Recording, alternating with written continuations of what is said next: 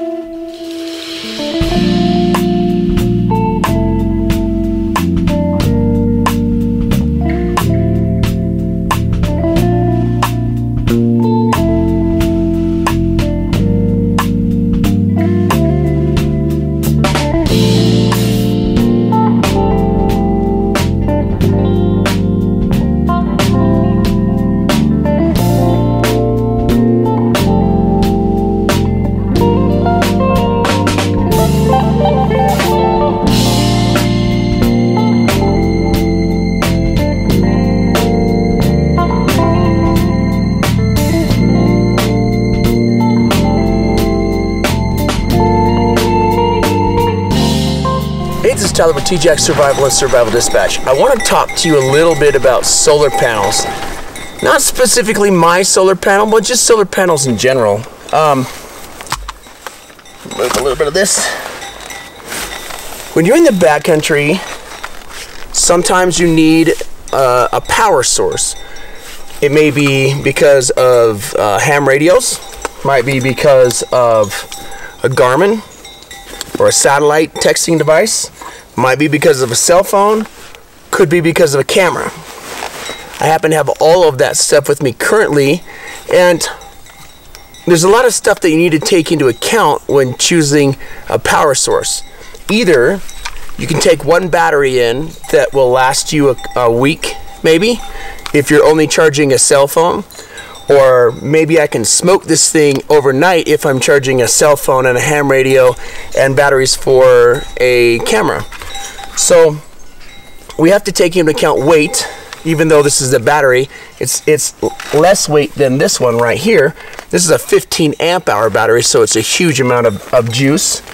And this is a little bit smaller, but I can take this, stick it inside of my case, and it can be charging batteries while we're traveling. But I can take that, and let me back up and explain the way that I like to look at solar panels and batteries. Solar panels are like rain. The bigger the space, the more the sunlight, the more the rain.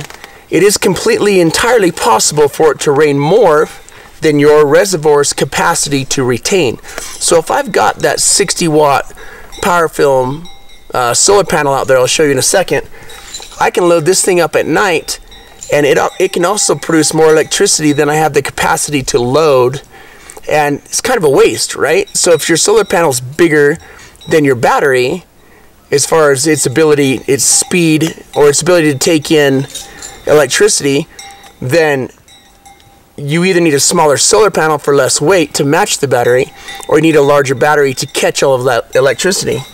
And a battery is very much like a reservoir, okay?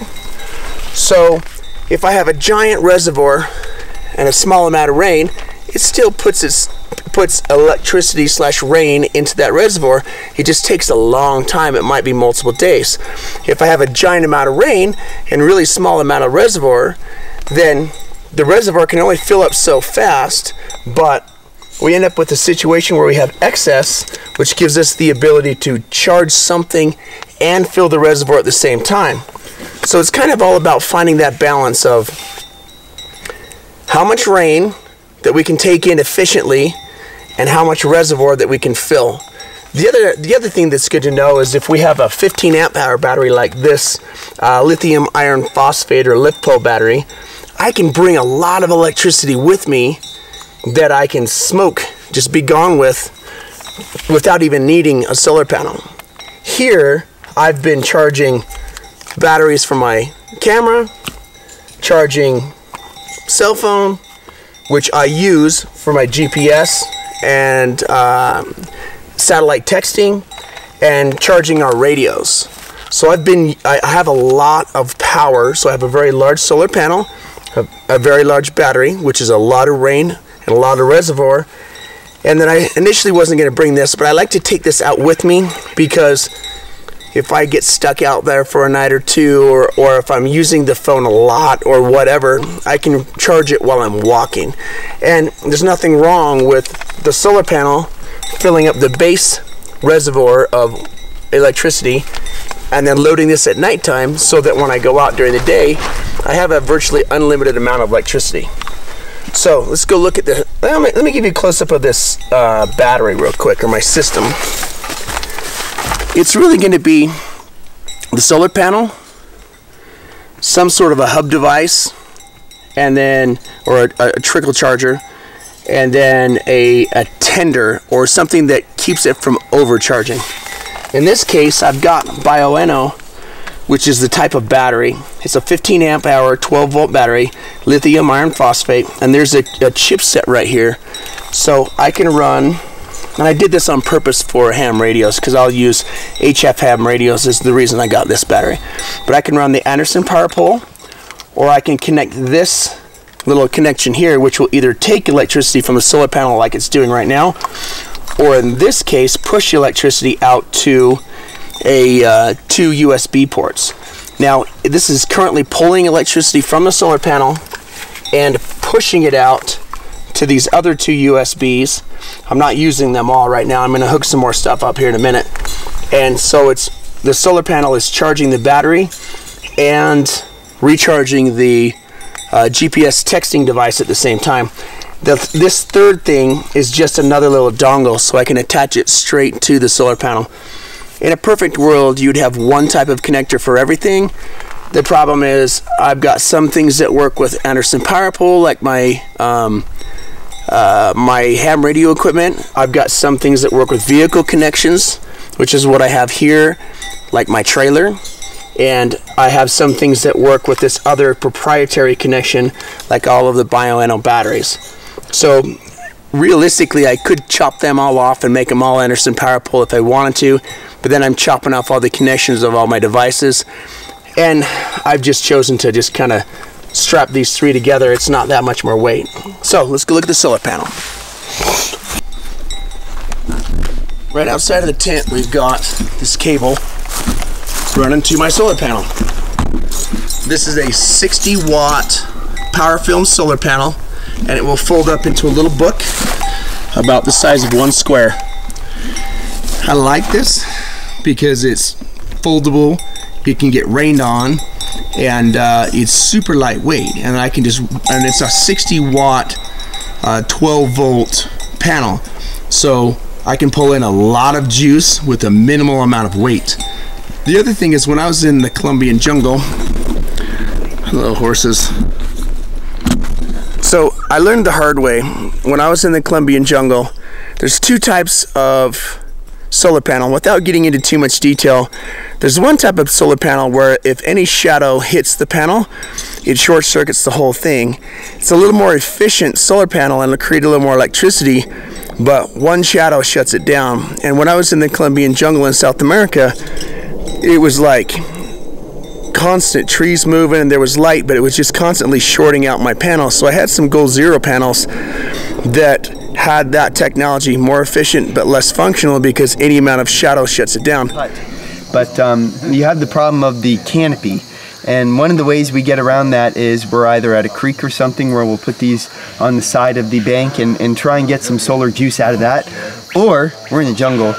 Trees grow everywhere very, very quickly. We'll cut a small thin tree down, attach the solar panel on top of it, and then put the tree back up so that we can penetrate the canopy a little bit better. Maybe throw the cell phone up there because there's just a small chance, because they have all these little small satellite receptions in some of the jungle villages, satellite antennas that you might even be able to get reception up there. So it's just interesting to see when we put the solar panels up there. These guys behind me are basically a bunch of little baby solar panels in I think in series, if I remember that correctly. So a bunch of little solar panels in series. So any amount of shadow is still going to create electricity.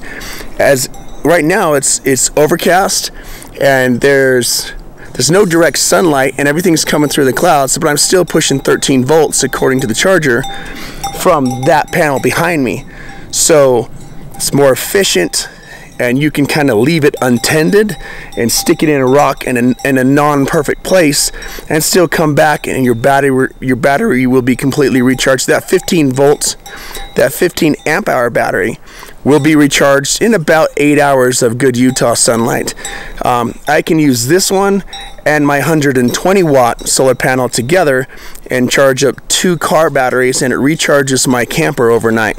So that's a lot of electricity. It's a little more than I need, but I would rather have a little more than I need than I would run out and have a dead battery when I'm trying to charge things at night. So basically I look at it like the solar panel is the rain that goes into the battery, which is the reservoir. And then I come back at nighttime with all the little trinkets and devices and batteries for these cameras, slurp it out of the reservoir while I'm sleeping, and then leave the next day, and just it kind of rains and pulls it into the reservoir during the day, and it works for me. It works really, really great.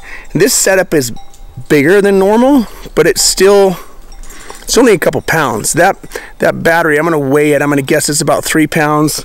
This weighs less than my boots, whatever that is. So I'll try to post somewhere the weight of the power film panel and the Bio-Nano battery to give you a basis of comparison. But they make smaller ones. If all you're charging is just like a cell phone or just a ham radio or just something smaller, that little battery that I had in there would be just fine if you're only gonna be out for a few days. Or a smaller, like 15 watt, 20 watt solar panel would be just fine. Where I've got a lot of electricity needs, especially with ham radios, I have to carry something bigger. All right, guys, hopefully this is valuable to you. I really like the analogy of the rain in the reservoir, so I wanted to share that to you. And it's kind of all about figuring out what your need is and then matching it so that you're not going overboard and having to carry the weight. Now, if it's something that you're not carrying, go ahead and go overboard, because there's nothing like too much electricity. Thanks.